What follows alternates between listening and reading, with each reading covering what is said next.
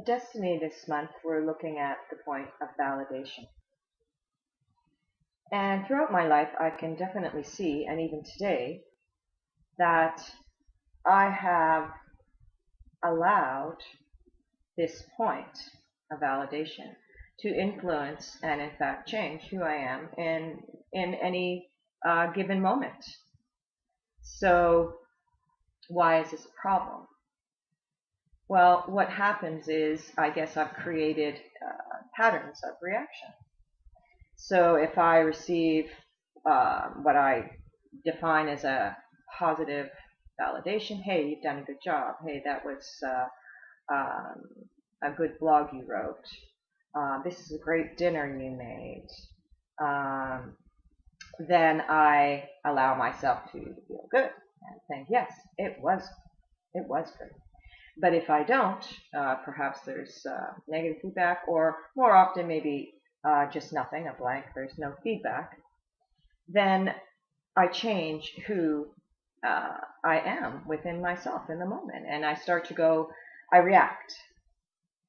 So I start to go into self-doubt. I start having inner chatter and, telling myself things like, oh, this meal's crappy, I didn't do a good job. Oh, figures, once again, I'm not creating something that's worthwhile.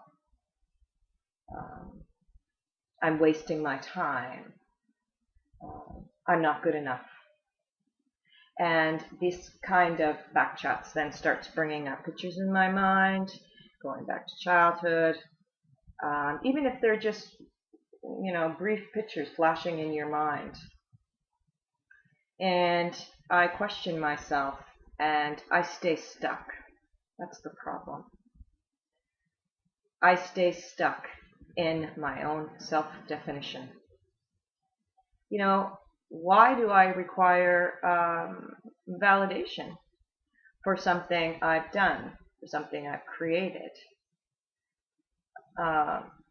Really, when you look at it, if I look at my day, if I look at an interaction with someone, if I look at a meal I've created, a song I've written, a blog I've written, I know when I cut corners, when I didn't create something self-honestly, and I know when I perfected something. I know this within myself. Therefore, I can look at something for myself and assess it.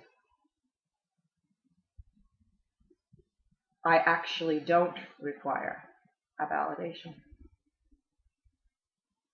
What is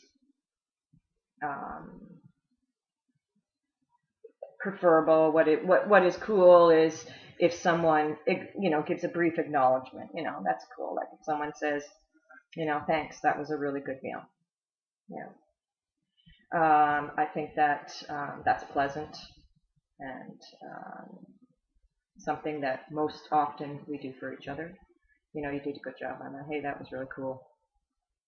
But if I don't receive it, instead of reacting, what I can do is stop and look at it, what it is that I have done, created, and assess it for myself. The only reason I believe I need validation is from receiving it probably as a child, from not receiving it, and I guess the way I was brought up, where I felt that possibly ignored, and so I created a belief in myself that I was unimportant. And so I go back to that. I start connecting memories.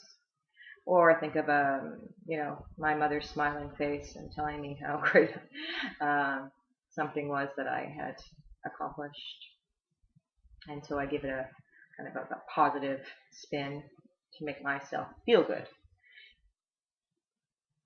But by allowing another to change me in the moment is self-sabotaging, and I remain stuck in these definitions that limit me. If I stop and take a self-honest look at what I've done, and I can assess it for myself and move forward. Okay, what do you need to change? What do you need to improve? What happened there? In your day that you didn't put 100% into something. And if I did put 100% into it, it's like, okay, done. You don't really require anyone else. So we look at these kinds of things within the Destiny Eye process. And there is also a free introductory course that is offered. I will include the links to these courses below. And I highly recommend, suggest that you check it out, because even in this one point, you can see how it can greatly limit you, or it can also kind of open up some doors, and so that you can start growing, expanding, and being, more in control of you here, and how you move and think and create throughout your day. Thank you.